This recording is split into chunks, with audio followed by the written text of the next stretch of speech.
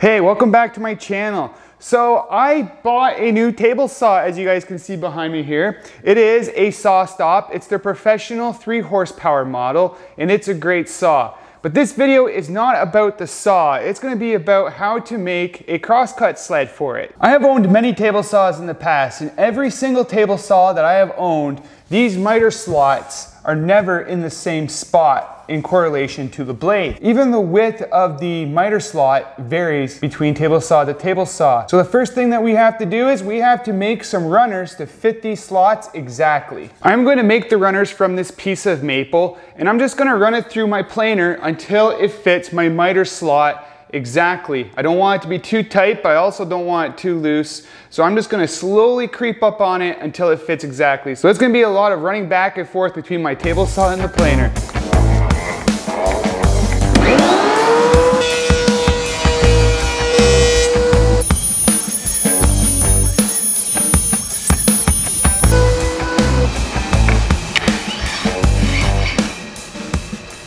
So I got that plane down real nice. There is maybe just a little bit of play, but I'm not too concerned about that. When I attach the top, I can either shim them out or in to get rid of that. So now we need to cut them to the right width. And all I'm gonna do is get a pencil, mark that, rip it on the table saw. So I have the runners cut so that they're just below the surface of the table saw. So what we need to do now is we need to attach the top. And since this is low right now, we need to raise it up. So I'm just going to drop in some washers to bring it so that the runners are proud of the top. Now for the top, I'm going to be using 1/2 inch Baltic birch plywood. This is really nice stuff and is good for jig making because it's got multi-layers and it's very stable. This is actually a piece from my old crosscut sled, so I'm going to reuse it. You know, with the price of plywood right now, it's best to reuse if you can. So to attach the top, I've moved my fence over to 15.5 inches because the piece that I have is 31 1/8 wide. So to have my blade in the center, I set it at 31 inches. And I'm going to use some of Starbond's glues to attach the top because it dries fast. And then it'll allow me to pick it up and put some screws in. And we'll just put it on the fence and we'll drop it on there. If you guys want to get some of the Starbond glue for yourselves, it's pretty awesome stuff. You can get an activator, and this stuff comes in all sorts of different colors and thicknesses. It's really handy, it dries super fast, and it's awesome for jig making because it's like an extra set of hands. But there'll be a link in the description, and if you use the coupon code WEST15 at checkout, you get 15% off your purchase. Now this should be stuck. We can just lift it out and add some screws to it.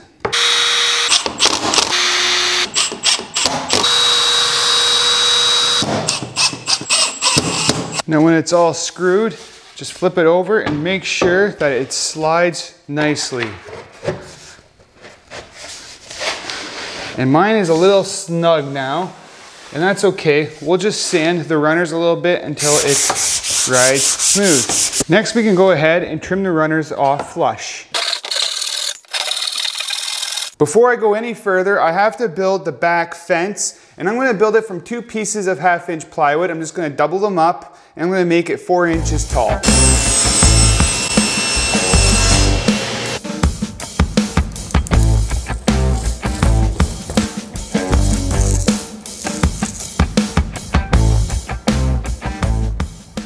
It's going to be slippery, but if you just wait a few minutes, it'll tack up enough that it won't slide, and then you can just put your clamps on it.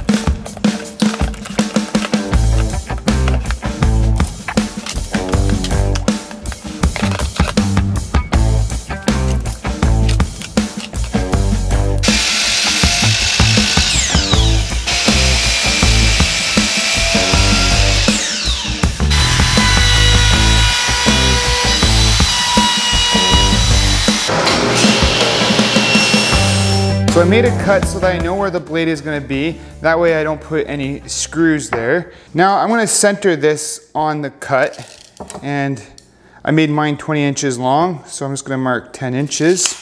And then I'm going to use some Starbond's glue again, just to hold it in place until I get some screws into it.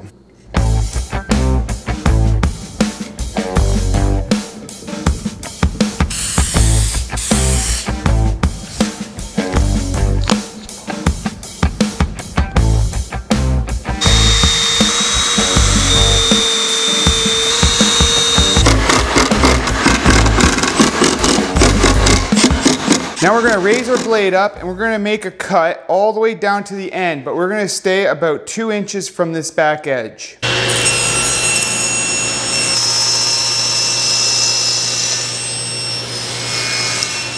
Now the last thing we need to make is the fence itself, and it's going to consist of 4 pieces of plywood. It's 1/2 inch as well, and we're going to be doubling it all up. It's 4 inches tall, and I have a piece here that's 2 3/4. And then I'm going to take a piece of T-track, put that in there, another piece of plywood that's 1/2 inch, and that's going to get glued on there as well. But where the blade is going to cut through, I'm actually going to leave my T-track back about 1 inch on each side of the blade. And the reason for that is my table saw, it's a saw stop, and a way a saw stop works is anything that conducts electricity, if it touches that blade, it'll trip. And aluminum is one of those things that will do that. So you want to make sure you keep it clear of that blade. So we're going to leave it back about 1 inch. And I made this little spacer block. I still have to cut this down to 2 1-inch blocks, but that is going to be our spacer. So my friends at ZokmoK Tools, they sent me the T-track for this build, and thank you for that. They actually sent me 4 lengths, but for this build I only need 1 length. I'm going to be using the other 3 for another project. And they also sent me a bunch of these cool little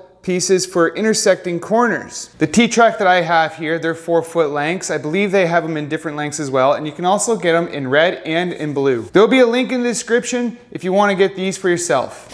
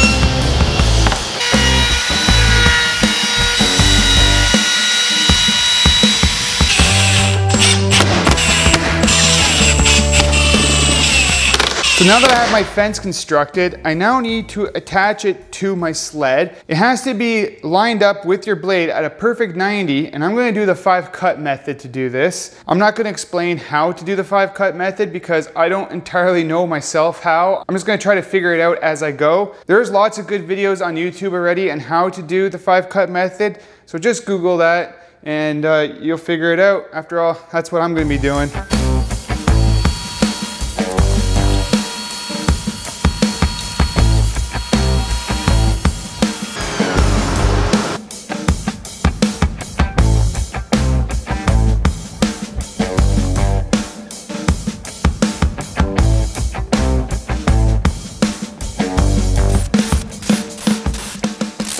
Wow, that 5-cut method worked really well. I was a little bit intimidated by it, but it's actually pretty simple. It's some simple math, and I got it pretty close to perfect. So now I have to make the stop block for here, and I'm going to use some 3/4 inch Baltic birch plywood to make that.